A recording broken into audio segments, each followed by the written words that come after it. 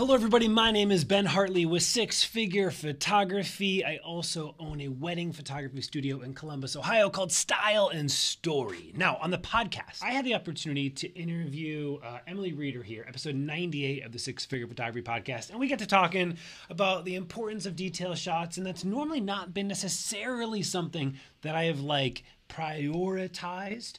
And so it just got me thinking of some ways that we could do this a little bit more excellently at the studio. And so I got a chance to check out these styling mats from Kiss.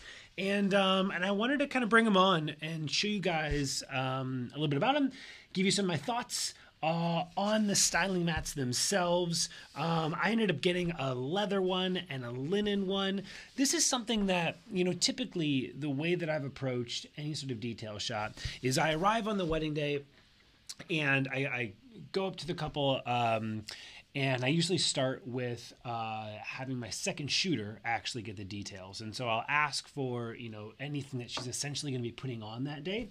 And then I just have the second shooter scavenge around, look for something that is clean, that is minimal, that is consistent, a consistent surface. And sometimes I get it, right? Sometimes there's like a leather couch, or maybe we get a chance to use maybe the bride's veil or something. But every now and then we are in a pickle where we have no consistent surface to end up photographing the details on the shoes, the invitations, the rings, the jewelry, all that kind of stuff. And so this actually has come in handy. I'm not gonna lie, I didn't really think it was gonna be that big of a difference, that big of a deal, until I started taking it with me on weddings and pleasantly discovering just how helpful it was. And so there are a couple different options that you can do, and it's really preference, but I'll kind of open this up and walk you through. This is just the core of it. So I'm a leather guy. I really like leather, and it's for me, leather is about more than anything texture. And so this is this. What I like about the texture of leather is there kind of isn't, how do I put this, a patterned texture. So I'll come back to the leather because it's my favorite. I'll start here with the linen. When I say a patterned texture, there's literally a weave in it. And so it kind of creates a pattern. Now, that can be great if you like that look, if you like that aesthetic. It's just not for me.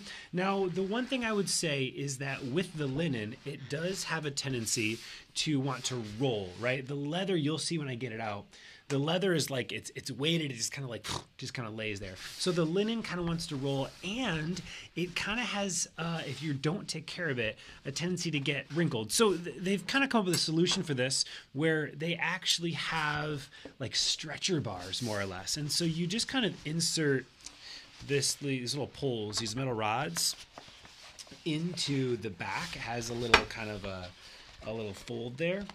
And it'll kind of keep it taut and weighed down, so they actually have some weight to it. So when I do this, you'll see that the linen styling mat, wait for it, will lay flat, which is awesome. Okay, so boom. So now the linen mat is going to lay right across here just fine. It's just a preference thing that I'm not a huge fan of it. There's also one other reason that I'm going to show you why I like the leather far more than the linen, and I'll show you that right now. Okay, so here's what I love about the leather. First off, like I said, I'm a fan of the texture in that it doesn't have a recognizable pattern. I'm also a fan of the way that it just kind of weighs down. It has weight to it, and it'll fit kind of any surface really well. It just kind of flows. If I wanted to create something, if I wanted to put some things underneath it, it just has this nice kind of way of cascading down a surface in a neat kind of way.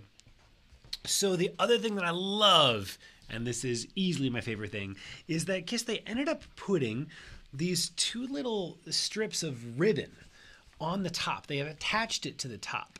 And this has been so clutch, you guys. This has been actually really, really clutch. And you'll see, so in the photographs I'm showing you here, that we actually just use this ribbon as a part of the styling. So that way, you lay this out, you put your shenanigans on it, and then you can just literally just kind of finagle this ribbon to kind of encircle stuff and cascade around. Now, they do offer other ribbons, other silk ribbons as a spool that you can really kind of use a lot of it as well. But I've actually found just this little bit of ribbon here alone has been enough to make an uninteresting, pretty standard styled lay flat design really interesting. So I've actually been really surprised by it. I like it a lot. Now I only have two. They've got a lot of colors. I did this kind of like blush pink and then that standard linen.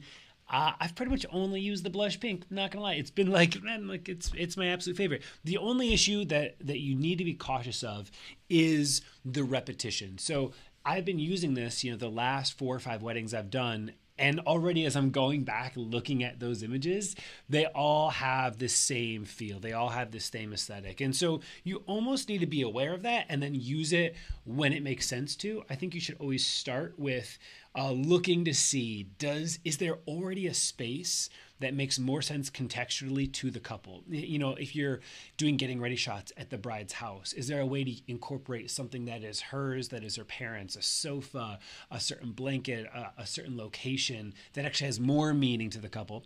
And then when you get into the pickle, you'll always have this on you and you can pull it out when you need to. The other solution would be to just have multiple colors, multiple kind of textures available for you that you'd use kind of depending on the aesthetic for the wedding. So all in all, really surprised by it, really enjoy it.